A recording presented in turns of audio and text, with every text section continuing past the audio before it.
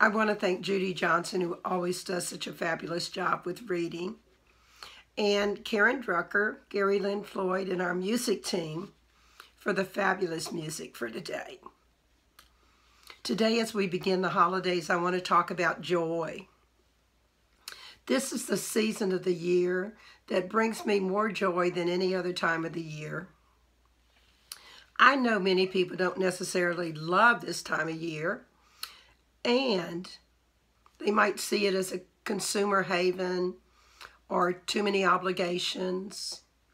And for me, it's a time when most people are kinder and more filled with smiles and appear to be more joyful than the rest of the year and treat others more generously and more kind. So before we delve into the message, here's your question for the week. What's the one choice that you can make today to remember joy is not merely an emotion? Joy is in us and transcends circumstances and connects us to the divine. And it's a cosmic solvent that unifies all differences. One more time. What is that one choice you can make today to remember joy is not merely an emotion? Joy is in us and transcends circumstances and connects us to the divine and is the cosmic solvent that unifies all differences. I adore talking about joy. It's such a wonderful feeling. Rick Warren gave this definition of joy, which I find is one of the very comforting ones.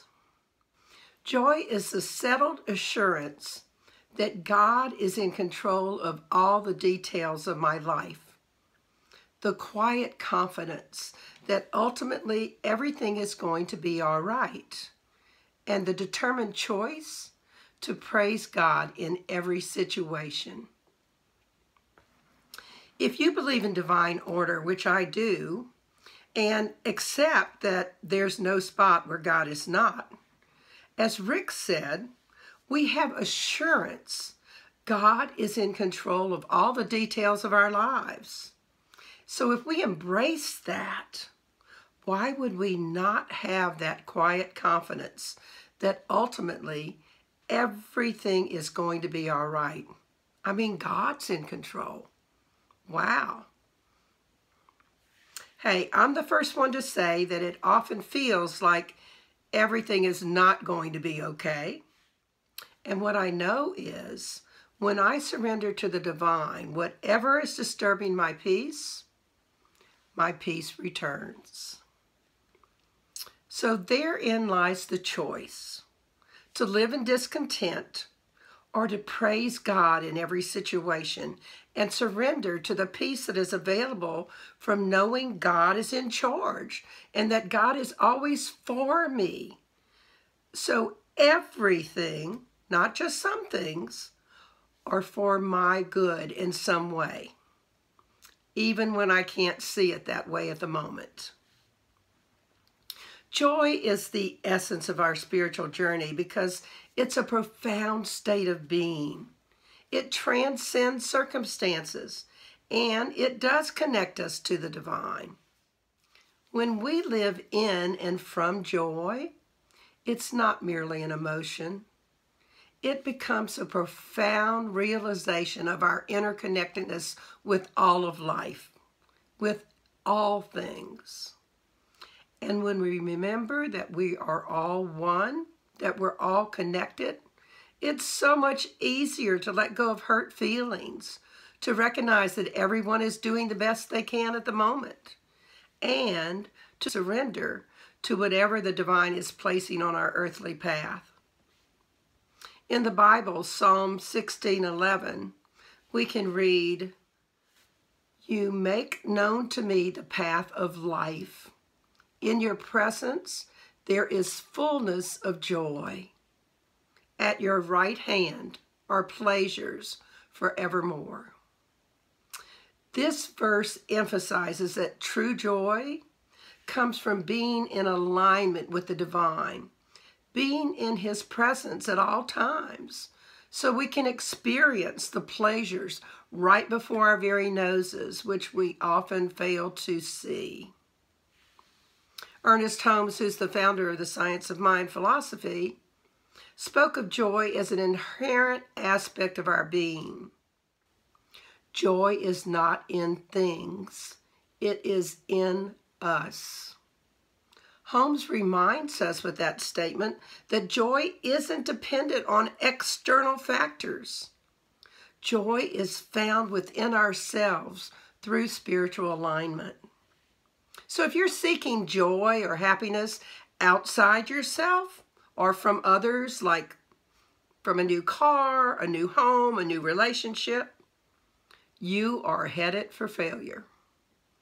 I'm not saying that those things would not put a smile on our faces, and that smile is gone as soon as your house needs a repair or your car gets a little dent in it or that relationship turns into arguing or whatever it might be. Joy truly comes only from within. Throughout various spiritual teachings, there's a common thread that joy arises from connecting with our true essence, whether it's through prayer or meditation or acts of kindness. It's the recognition of our unity with the universe and the source of all existence. In today's reading, you heard the words of Ernest Holmes from the Science of Mind. Here's what he said. We are to rejoice evermore. There is no sadness in the spirit. It is happy and free, for it knows neither depression nor confusion, and we belong to it, or in and of it.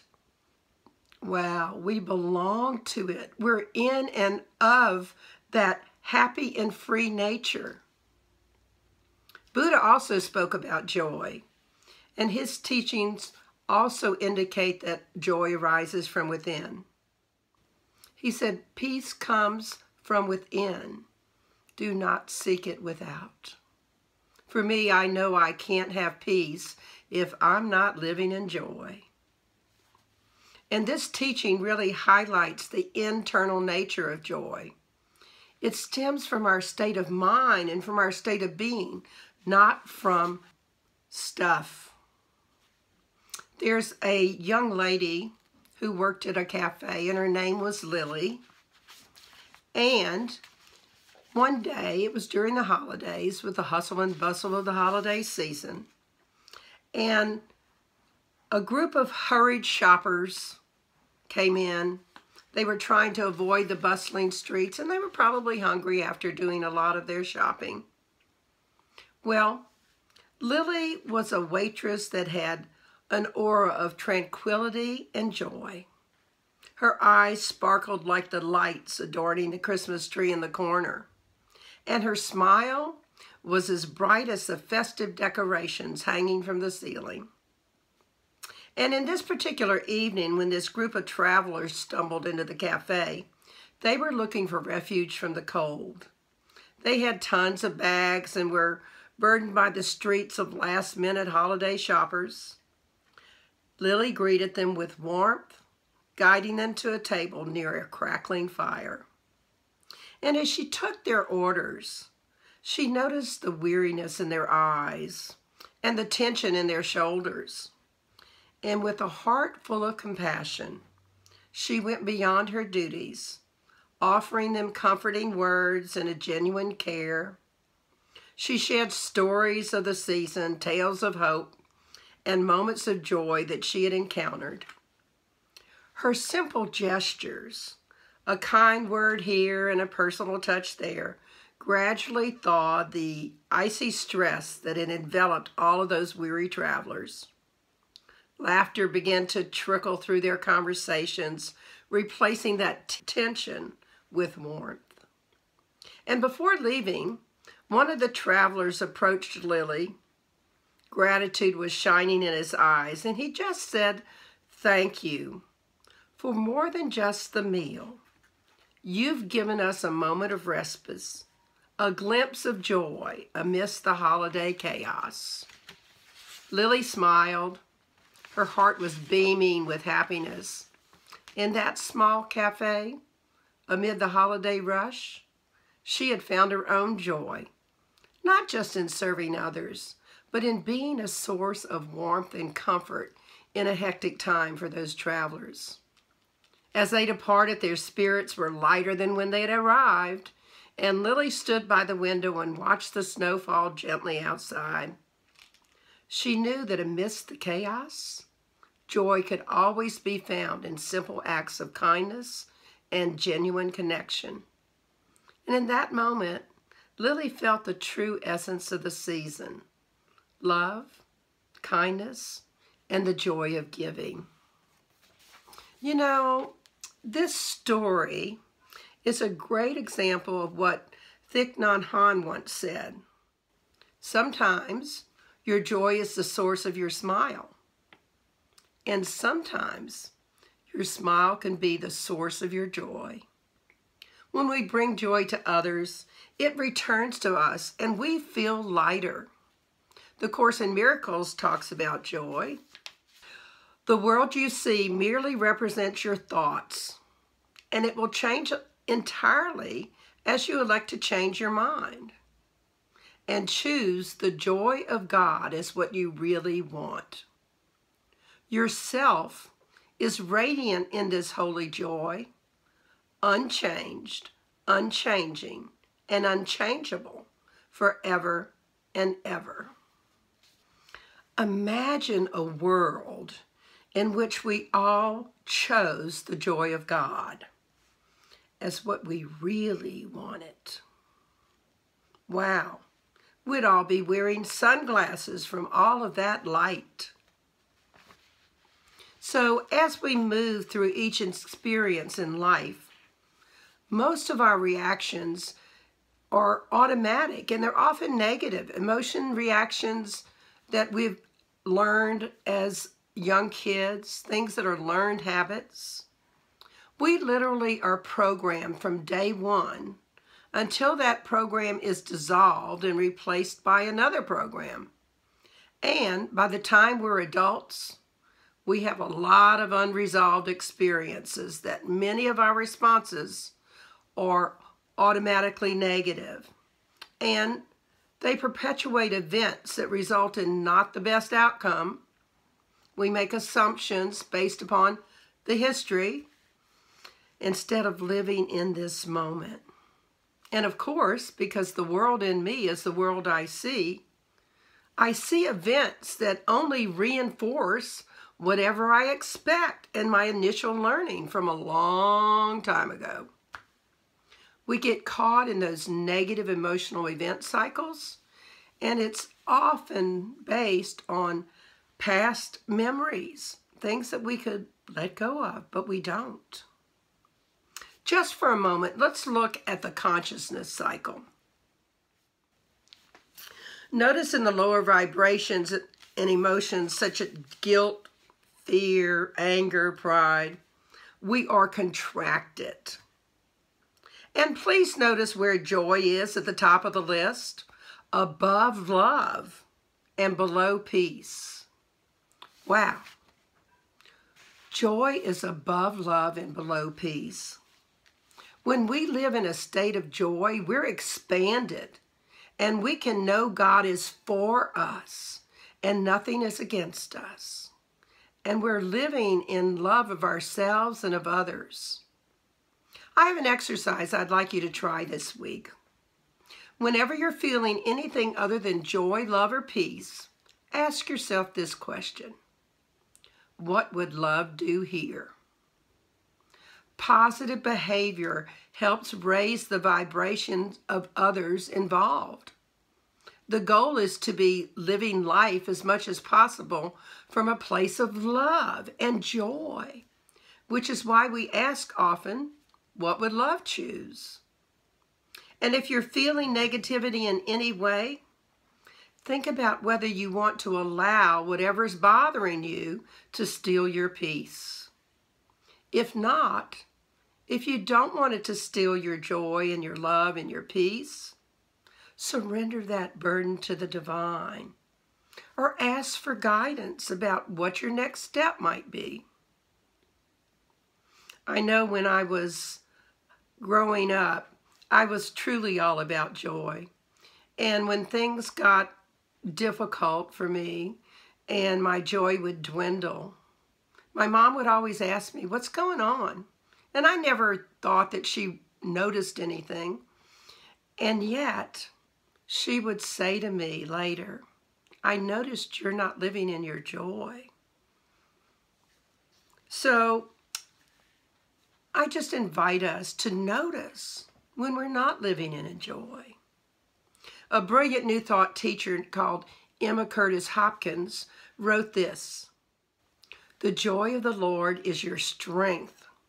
When you are joyful, when you say yes to life and have fun and project positivity all around you, you become a sun in the center of every constellation, and people want to be near you."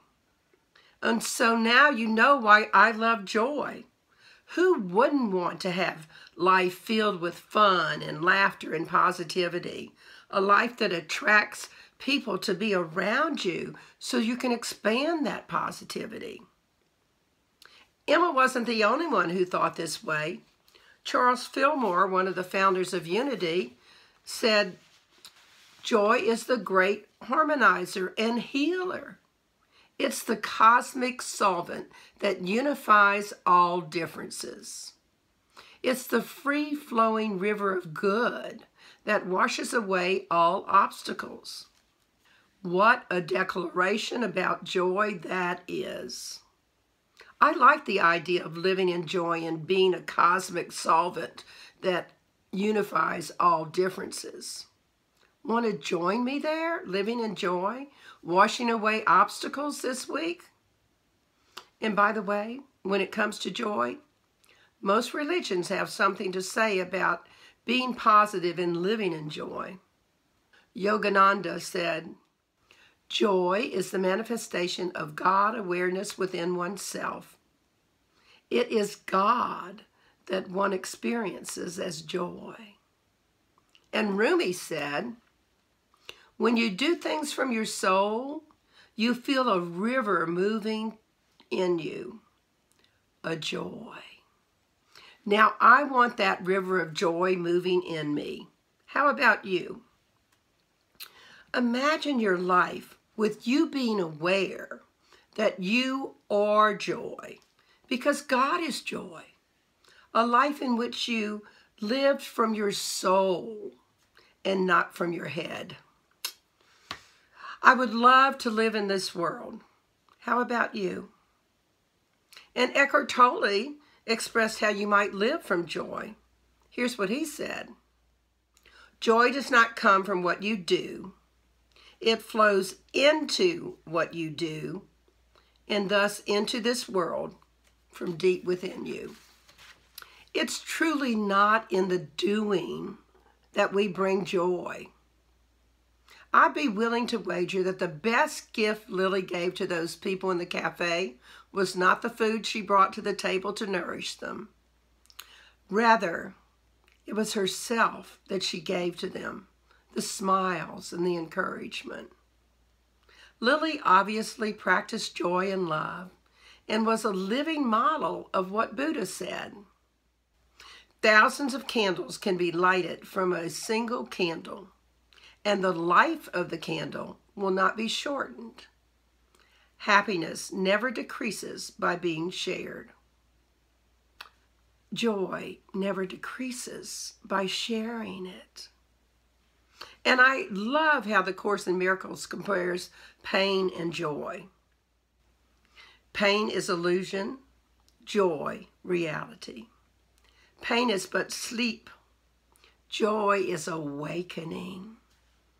Pain is deception. Joy alone is truth. All of these quotes from different spiritual leaders emphasize the essence of joy as an internal state, an awakening to truth, a manifestation of our connection to something greater. And they let us know that there's an impact on our interactions with the world when we come from that place of joy. And joy keeps us from suffering and from pain. So in this holiday season and throughout the year, let joy not be a fleeting emotion. Let it be a presence, a steady presence in your life, a reminder of our spiritual nature and of the profound impact that giving joy to others has on bringing more peace and more love to this planet.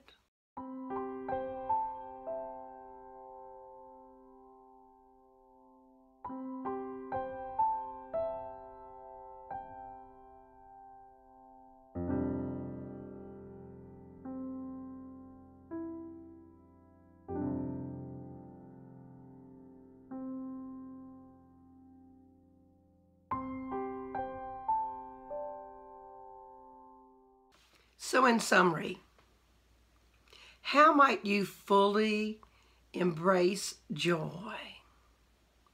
Remember, joy is not merely an emotion. And remember that everything is going to be all right. Choose to live to praise God in every situation. And remind yourself, God is for you. Joy is not in things, it's in us. It arises from connecting with our true essence. So choose the joy of God as what you really want. Align yourself with that joy consciousness. Embrace positivity. And remember to ask, what would love do here? Don't allow anything to steal your peace or joy. And remember, joy is a free-flowing river of good that washes away obstacles. So here's your affirmation for the week. How is it I so willingly, joyfully, and effortlessly remember joy is not merely an emotion. Joy is in me and transcends circumstances and connects me to the divine. And it's the cosmic solvent that unifies all differences. So your challenge this week is to make a conscious choice to embrace joy. And whenever you're feeling anything other than joy, love, or peace, ask yourself, what would love do here? I invite you to check in with yourself every day. See how you're doing in remembering to allow joy to flow into all that you do. Let's pray. We take a deep, nourishing breath. And when I know is God is joy, and therefore I am joy. So I see each of us this week spreading joy during this holiday season, spreading our smiles, our words of encouragement, giving a little bit extra to someone that seems to be maybe a little bit stressed or a little bit hassled from all of the holiday season. Just allow joy to flow from you. I know that each of us is doing that, and I am so grateful for that because we are raising the vibration of the planet, moving up from all of those lower vibrations to those vibrations in which we truly are engaged in love and joy and peace. So knowing that each of us is doing that this week, I am so grateful. And I release my words into that law of mind, spirit of action. And I know that the divine has already called it good, already said yes. So I can just say amen, and we can affirm it together. And so it is. I want to thank everyone who continues to donate and invite you to remember our community in your Christmas giving. I am so grateful to be able to be in ministry in Louisiana and to feel all of the love that this community puts out into this area of our world. And knowing that that spreads across the world as well. Enjoy our offertory song.